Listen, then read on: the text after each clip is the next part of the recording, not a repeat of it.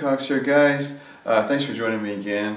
You can see this big empty room here. Obviously I'm getting ready to do something. Going to remove the carpet. Now this is going to get a engineered hardwood flooring, and getting ready to make the video for that here, obviously here in just a few days. But we got to get rid of the carpet first.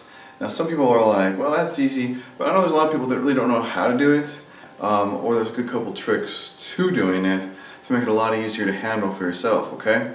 Now you might notice the baseboard's already been removed. I didn't have my camera with me yesterday. Really, I'm just going to give you two quick tips on removing baseboard. One, take your utility knife and cut at the top of the baseboard to make sure there's no paint attaching it to the wall. So when you pull it off, it doesn't tear the wall, okay? We don't like that. And number two is they make small trim crowbars, okay? They're much thinner and smaller, which is it's just a lot better for the trim. Because they keep you from denting the wall as much and breaking the trim up so easily, okay? Other than using your standard, full-size flat bars or other pry bars, which is really made for removing dimensional lumber, okay? Not for trim, okay? So use the right crowbar. Other than that, here we go. All right, a couple things we're going to want today is I do have a dust mask. You're probably wondering why. Well, old carpet has a lot of allergens, pet danders and this and that, and when I pull it up, it's going to be puffing everywhere. So really, this is actually going to help a lot, okay? I already starting to get a sneeze attack yesterday from hitting the baseboard up, okay? It just happens with pets. I'm going to do some gloves here. It just helps out. We got tack strip that's going to be underneath this. We don't want to get stuck by only old rusty nails. So I got some leather gloves, some duct tape. This will be binding it up later. I'm planning on making this into tight rolls rather than trying to pull it out in big old sheets. Now you might see professionals do that, but generally professionals, they're always in teams of at least two, and they got a big flat trailer out there. I don't have a big flatbed trailer, so I'm going to make tight rolls so I can take this out by myself to my truck, okay? Alright, and then safety glasses and utility knife. And that should really be about all we need for the first part of removing the carpet. Alright, so what I'm going to do is I'm going to mark off, I'm going to go about every 4 foot. You might think, well, I'm going to go wider because I don't want to make tons of them. They're going to get heavy, okay? Now, maybe you got a friend that can help you pull them out. If you do, you got someone there, go ahead and make them a little bit longer, 6, 8 feet. But I'm going with 4 foot rows, okay? And, well, shoot, let's just get started.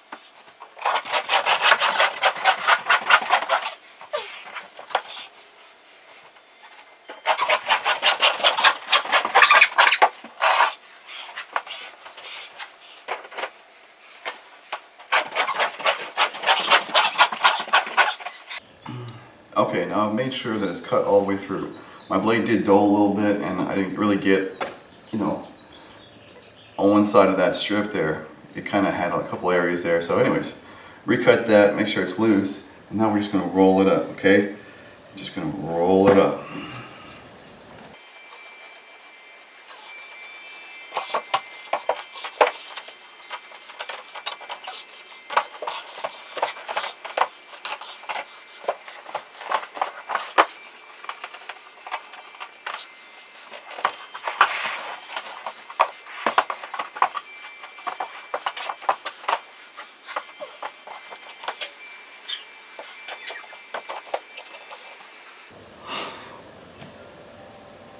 Okay, and this part is what the duct tape is for.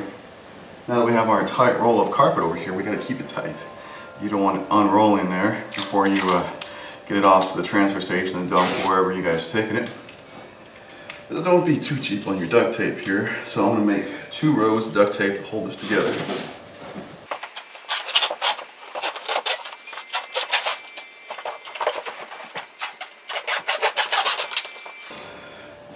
There we go. We got our breakfast burrito of carpet, if you will.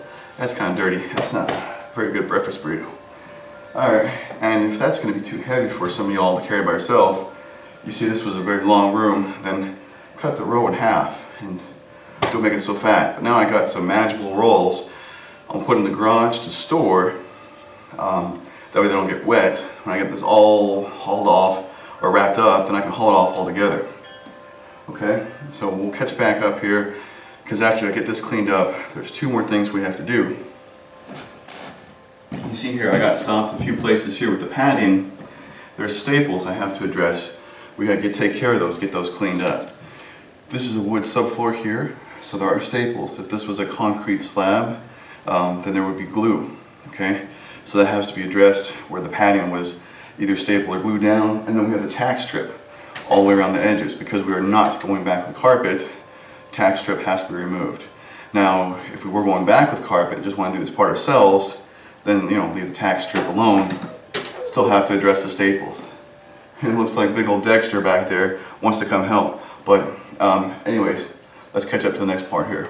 Alright guys, now I've got all the carpet rolled up and sitting in the garage ready to be hauled off, okay? So I hope that tip rolling it up real tight like that, wrapping it with the duct tape helped. But we gotta finish prepping this. The easy part is actually the carpet itself and the pad, okay? Then you have left over all the pad here with all the staples and the tack strip. And we are going to be replacing this carpet with a wood floor, so we don't want a tack strip there. Now if we're going to replace it with a new carpet, just get rid of this, leave that, okay? Oh, if you're curious about this cool rolling bench I've got, yeah, take a look at the top right of your screen there, and I got a video there to show you guys how you can make one of your own. Alright, it's not perfect, but it sure does help out the back and knees right about now. So right now, unfortunately, you see pry bars and hammer. I mentioned before about trim pry bars. Here's a couple of trim pry bars versus the traditional big flat bar. Okay? Here's a small piece of tack strip here, easy to take out. Just get underneath it. They're nailed down in place.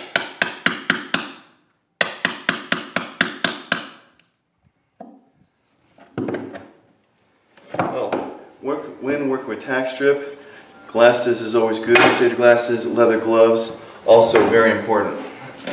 Don't want to be grabbing these tacks. You just gotta keep working it up.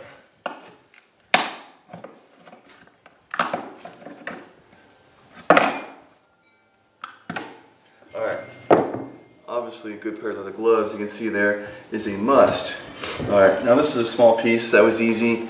If you have a construction grade, like trash bag, that's good. Putting this in regular trash bags, they'll rip right through it, obviously all tacks. Now if you have long strips, it's okay to break this, but again, make sure you have glasses and gloves, because it does sometimes shatter. But it's not that hard if you have the tacks going away from you, okay? You can just snap it like that, make smaller pieces. It's easier to get in the trash bag like that. Just be careful when you do that, okay, obviously. Alright, now that's all there is to the tack strip. That's actually pretty easy. It's just a little tedious going around and getting it all up. It's these staples now, which can be a pain in the butt, so we gotta get rid of them. A lot of times, that's what it takes, is taking like a scraper or a pry bar and just knock them out. Now if you do get all the padding out, okay? If you do get all the padding out, but the staples are still there, you can hammer it back in if it's going to go back in and go down and stay snug. Okay, they don't have to necessarily all be completely removed, but it has to be smooth, okay? We got to get rid of them staples sticking up.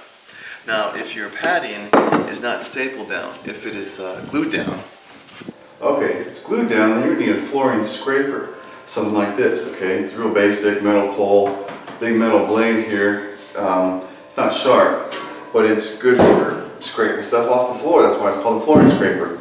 You get this at the flooring department at just about any store, and then you're just going to scrape across the concrete and get rid of that padding. Okay, and also sometimes, let's see if we can cooperate with us here.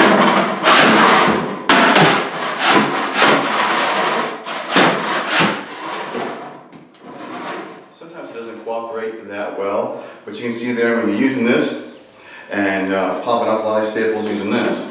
So even if it's stapled, a flooring scraper might be a great choice. Thanks for watching. Please subscribe and check out the rest of the stuff. Thanks again.